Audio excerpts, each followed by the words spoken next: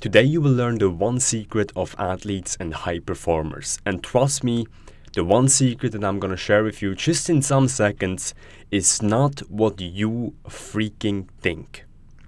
Yet this is crucially freaking important. And trust me, this is something so unconventional that probably if I share this with you, you will just shake your head at first in denial or in disbelief. The one secret is minimized variables.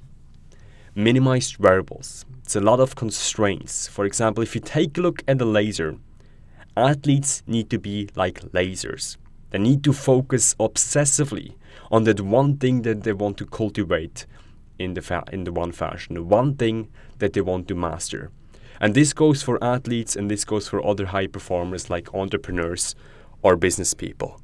If you've never hung around with a high performer or with a business person or with a high value business person or with an athlete in general, then this, what I'm going to share with you in some seconds, some minutes, will be extremely unconventional and you probably will think that I'm crazy to some degree. But the concept of minimized variables right here has the possibility to change your life. And as usual, I'll be brutally honest with you. The only two goals of athletes are number one, to increase their performance, to set world records, and number two, to replicate their performance in a high stress and high stake environment, meaning competition. These are the only two goals of athletes. They want to excel in their field and they want to excel over and over and over and over again. The only two goals. And especially the second part right here, replicate the performance in a high stress and high stake environment. But even the first part actually can be achieved by minimizing your variables in your daily life. Now, how does this concept work? See, we all have a certain amount of energy units in a single day. You can think about this like a battery. We all have a certain amount of power that we can use every single day. How we use the power heavily depends on the outcome that we have in our life. We can either use that battery to power a laser, or we can use that same amount of battery, that same amount of energy to power a light bulb. Both of these devices are cool. Both of these devices are extremely handy in our daily life, probably the light bulb more than the laser. But the laser is cutting through steel, while the light bulb gives us sight, gives us the possibility to see. And the only two differences between the usage of the power is constraints. The light bulb has no constraints, and therefore it lights up the entire room. While a laser, on the other hand, has a lot of constraints.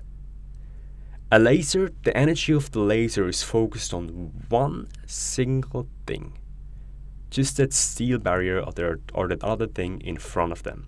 That's the only freaking difference. And this is quite unconventional, as especially the millennials, which you might be part of, which I am a part of. We want to live like we have no constraints. We want to embrace freedom, which is a cool thing. But you need to realize that if you want to be a high performer, you need to have a lot of freaking constraints. The secret to success of any kind is almost superhuman, laser-like focus. It's focusing on that one thing and using all your energy units that you have in a single day for that one source. How you get focused is not by this new method, by this plant or by this drink, by this beverage, by this supplement that you can buy. The true secret behind focus is removing distractions. It's the absence of distractions. And for you to have no distractions, you need to sacrifice.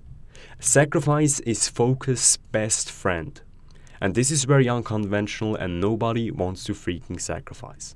That's, by the way, why why the supplement industry is so freaking big. Because people want to have extraordinary results without doing any sacrifices. They just want to swallow this one pill that will alleviate all their problems. Especially when we are young, we think that we can have everything. We think we can have this big house, this awesome family, this awesome social life with 100 plus friends, that we can play the piano, speak 7 languages, and all that cool stuff. I think adulthood is realizing that we cannot have everything. I think there are no limits and we can have anything, but we cannot have everything. We need to sacrifice for our goals. All things that we want come with taxes and problems. I repeat, all things that we want come with taxes and problems. There will never be a problem-free life. But in this life, you can choose which kind of problems and taxes you want to deal with on a daily freaking basis. And all the choices that we make come with problems and come with taxes. Let's take the one example of being a person that is overweight and being a person that is fit. An overweight person deals with the problems and taxes of not having great sleep, of not having awesome energy, or probably not having the sex life or the relationships that they want. Why a fit person deals with the problems and taxes of possible injuries, of waking up early in the morning and training, of eating bland food. These are the problems and taxes of the fit person, and they're completely different to the problems and taxes of the overweight and obese person. We have to realize that whenever we say yes to something, we say no to something else. All the choices that we make on a daily basis comes with setbacks and comes with sacrifice, even if we know it or not. If we say yes to a donut, for example, we immediately say no to something healthier, to a broccoli, to a smoothie. And this concept was the hardest for me to understand. I could not realize this for a very long time because I wanted to have everything. One of my favorite movies is Limitless. It's called Limitless.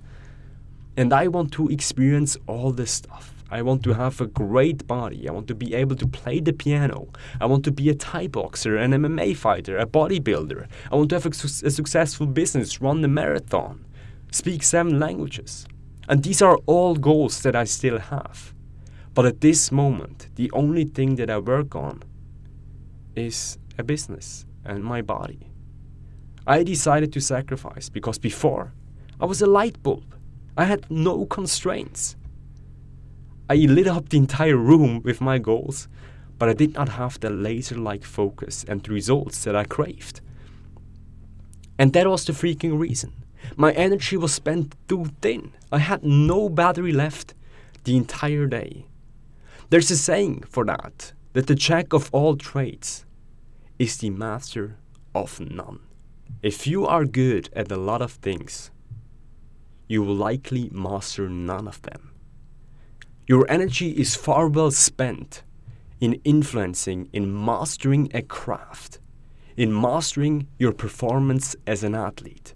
So you as an athlete, you as a high performer have to be 100% sure that all your battery, all your energy units is spent on this one thing that you want to be known for, of this one thing, at this one thing that you want to cultivate.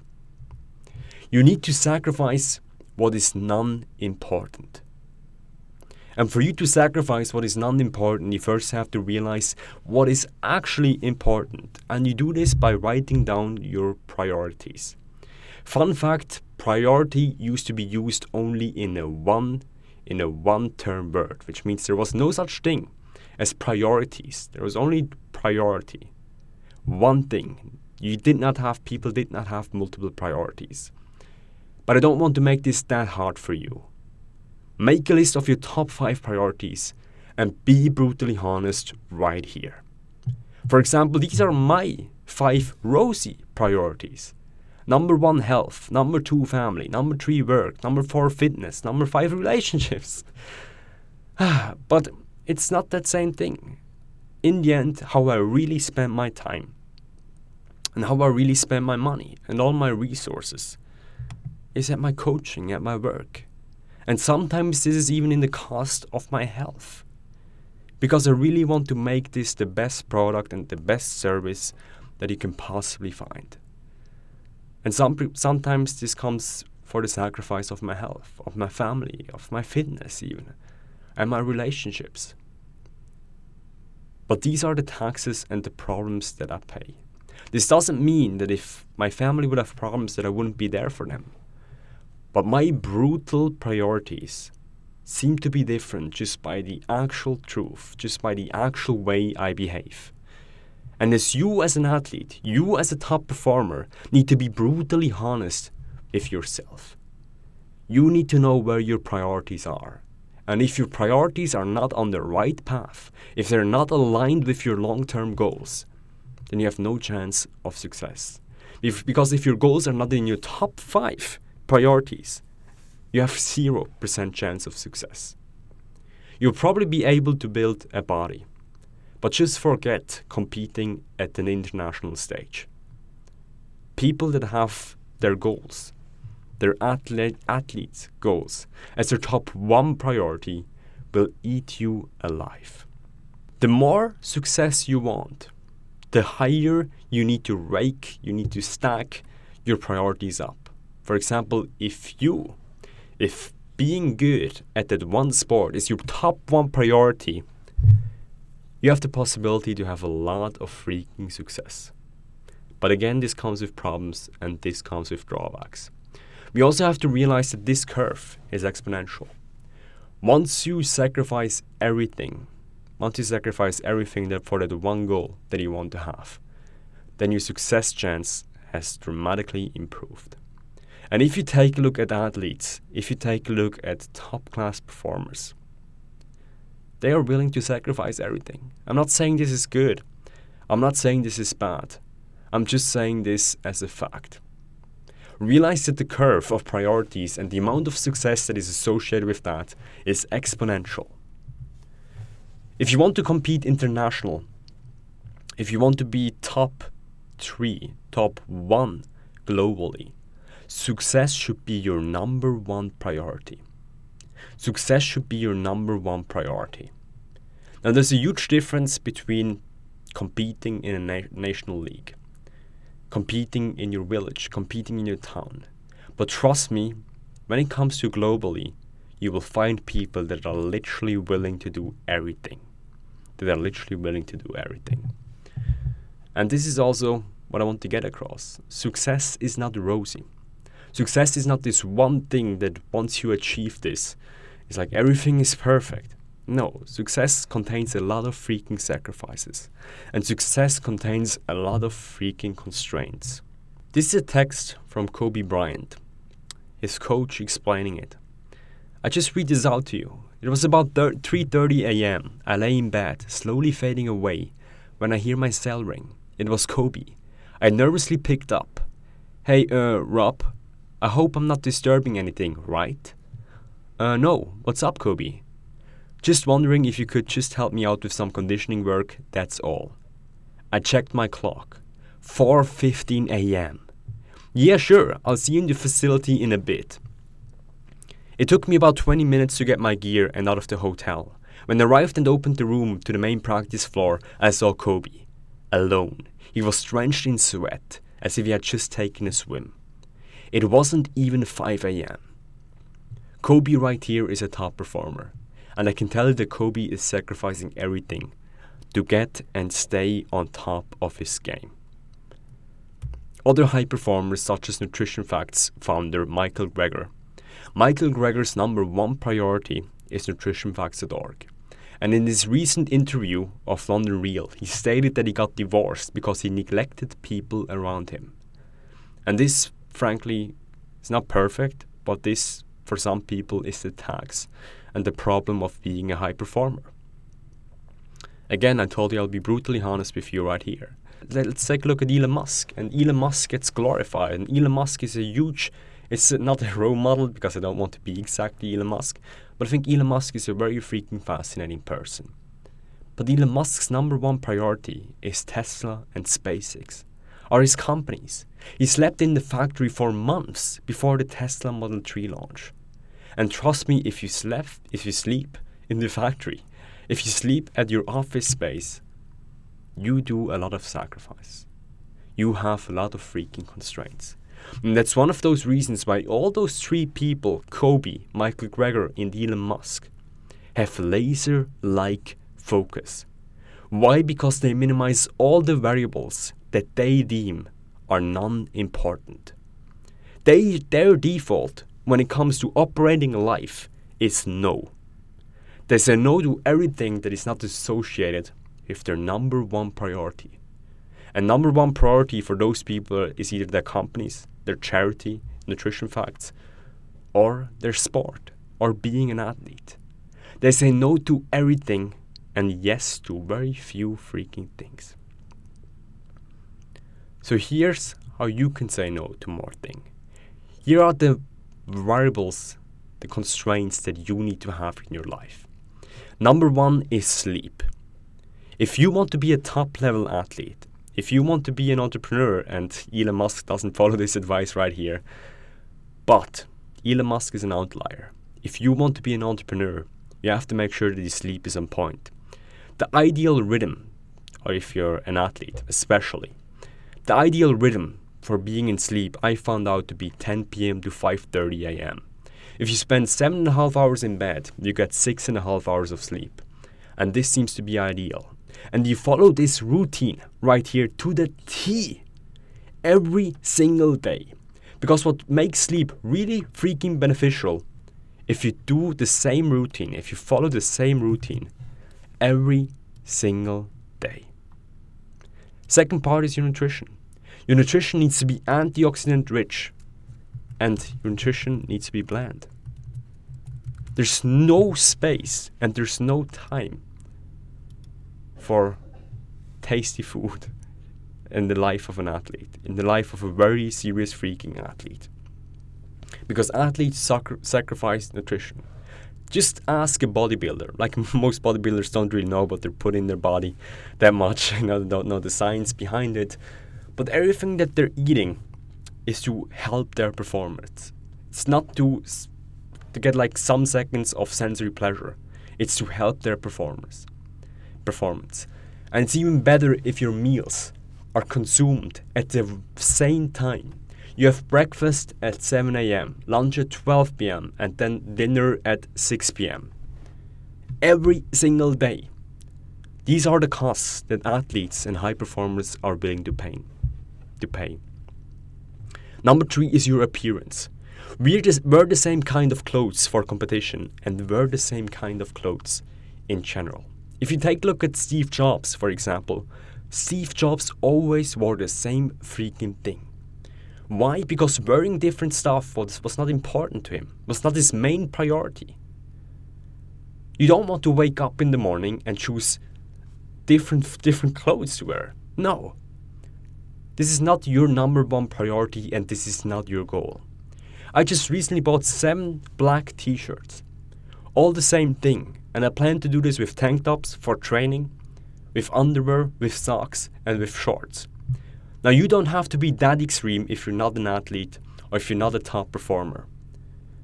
But I can tell you that the life quality that you will get from having different socks doesn't outweigh the life quality that is associated with you reaching your goddamn goal. So sacrifice your clothes, sacrifice your appearance for your goal. Number 4, minimize your variables by getting familiar with competition. Practice within when you're without.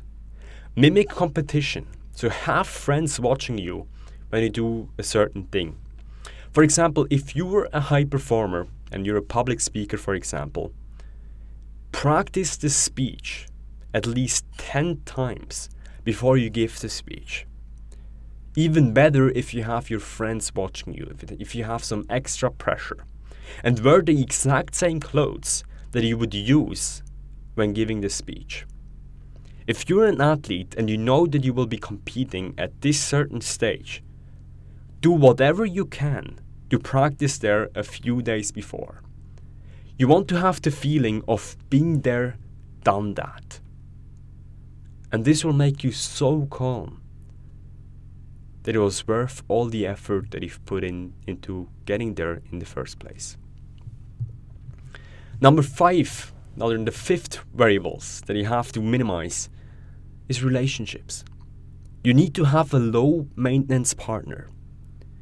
If your girlfriend or if your boyfriend is constantly wanting your time, then trust me that this is not going to work. This is not going to work. You think Elon Musk can have a girlfriend that wants to see him all the freaking time while he sleeps at the factory? Do you think Kobe has a girlfriend that wants to like wake up with him at 10 a.m. in the morning? This doesn't work. All of those people have a low maintenance partner. They don't waste time chasing, or they are okay with themselves. They are okay with themselves. They sacrifice that part of the relationship to get the increased performance. And this is something, if I can be brutally personal and honest right here, that I struggle a lot with. I chase a lot of women. I chase different women. But I realized that this is something that takes too much time from what I want to achieve in my life. That's not what I want to be known for. That's not what I want to work on. I got way more pleasure from making a great course for you guys right here. A great video. Great value for you guys. Than having another girl that I slept with. And the same thing you need to think. You need to think when you're a top performer. Maybe you need to sacrifice one part of your life. If you take a look at your laser-like focus, what really builds this up are these tools of the trade. They're stable relationships, routinized appearance, routinized clothes, routinized nutrition, practice within, and sacrifice. You have to routinize everything. Routine and sacrifice is your friend when you're deciding to be a top performer. This is the only way you can have minimized variables. And minimized variables are the fundament for laser-like focus that you need to have when you want to become the best in your field. And trust me, the higher your goals are, the more constraints, the more sacrifice, and likely the more pain you will encounter. This is not something that you want to hear right here, but this is something that you need to hear. If you do not sacrifice for your goals become the sacrifice. Okay guys, until next time.